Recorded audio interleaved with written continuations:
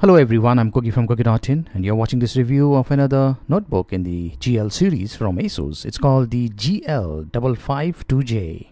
This notebook is available for a price tag of rupees 75,000. Here is the box pack, and inside the box you'll find this notebook, AC adapter, quick start guide, cable tie and power cord.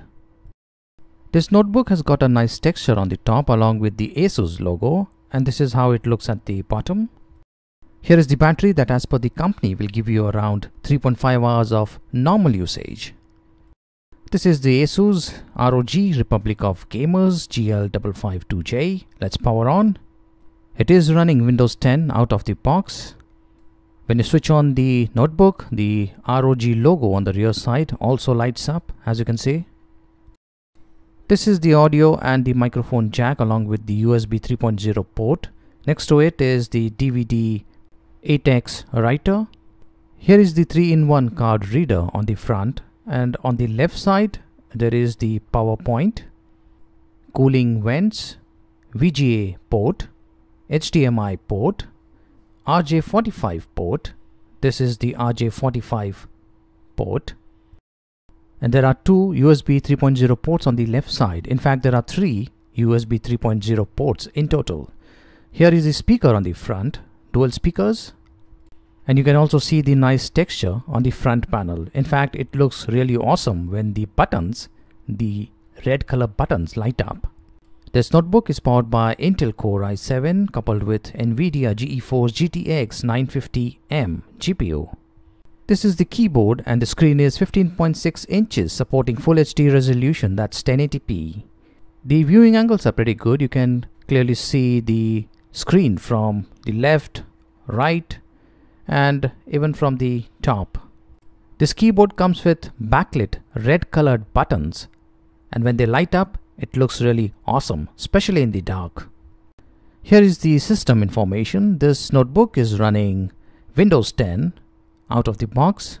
It's using the Intel Core i7-4750HQ GPU clocked at 2 GHz. It can be turbo boosted up to 3.5 GHz.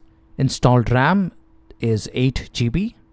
And there is 1 TB of storage space with two partitions, C drive 372 GB and D drive 558 GB. Screen resolution is Full HD, and there is built-in Wi-Fi and Bluetooth. The battery is at 90%. I'm going to run the benchmark application, Nova Bench, and here is the Nova Bench score. The score is 992. And now let's check out some real action. I'm going to play the FarCry 4. This is a Full HD screen. The graphics looks really good. Even the color reproduction is pretty good. FarCry 4 looks really great. The gameplay is pretty smooth. Not buttery smooth, but decent enough.